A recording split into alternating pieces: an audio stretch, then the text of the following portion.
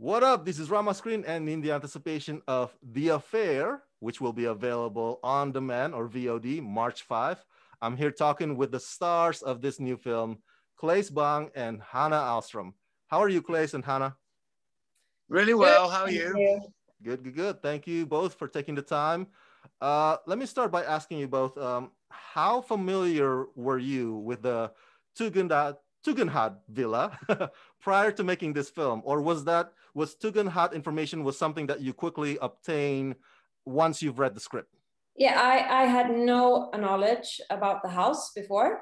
But when I started to Google it and jump into the history of it, it was amazing to read all and see the pictures. It's a beautiful house, ahead of its time, the architecture, and yeah, it was amazing to be able to shoot there.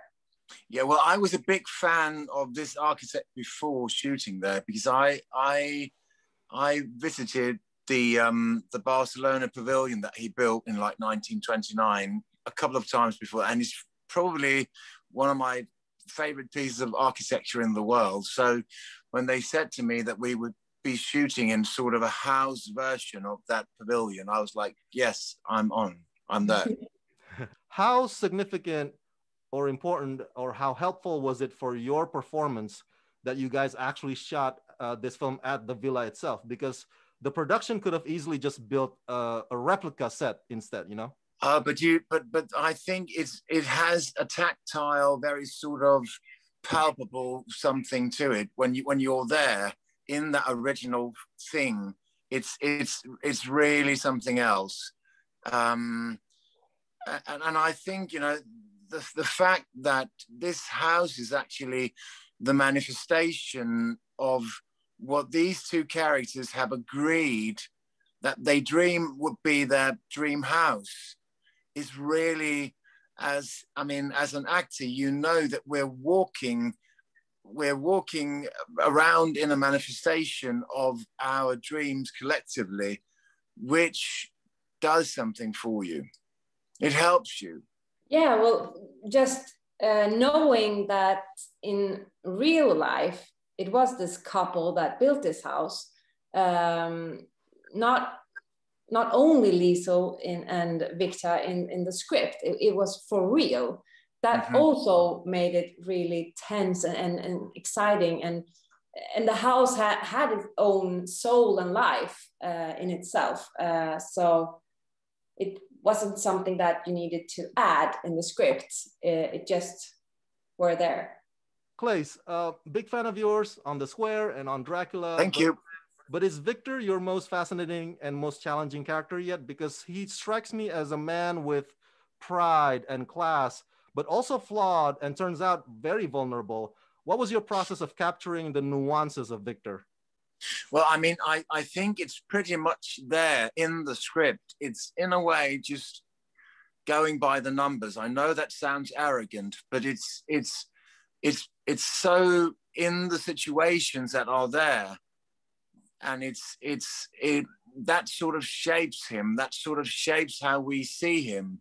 So it was really a question of not messing with it and just sort of going with what was written. Because in that way, I think it's quite cleverly written. I think the perception of the character is very much how we see it especially from Liesel's point of view. So it was really a question of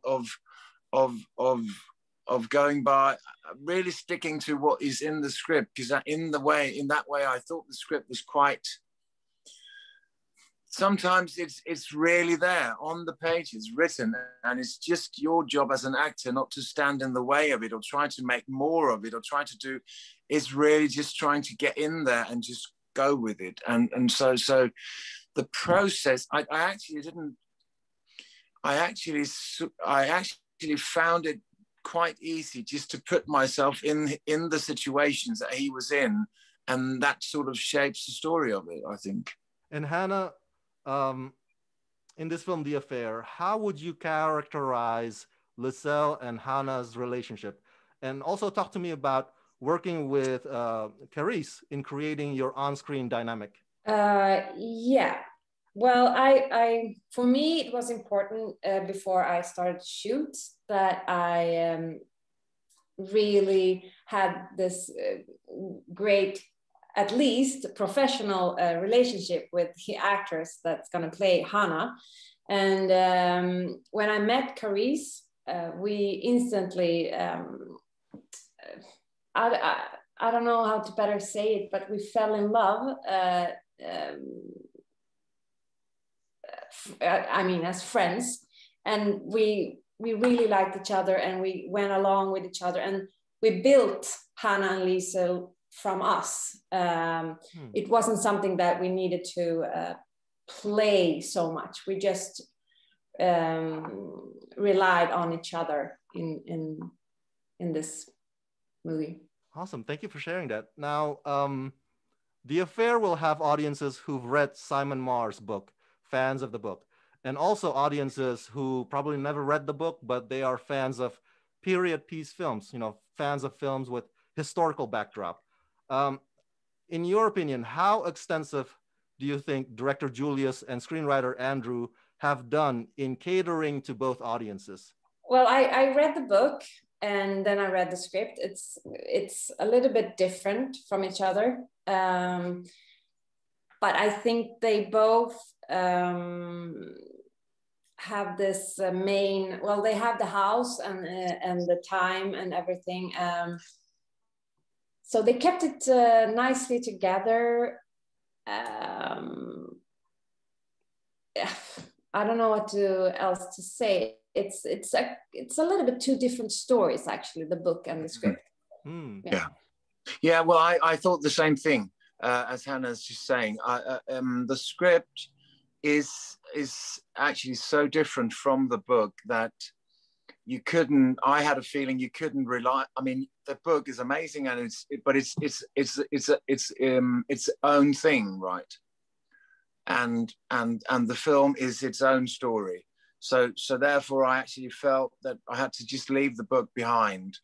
And when you do a movie over a book, I think you have to, at one point, say, okay, this is actually going to stray so much from the book that it's its own piece of work. So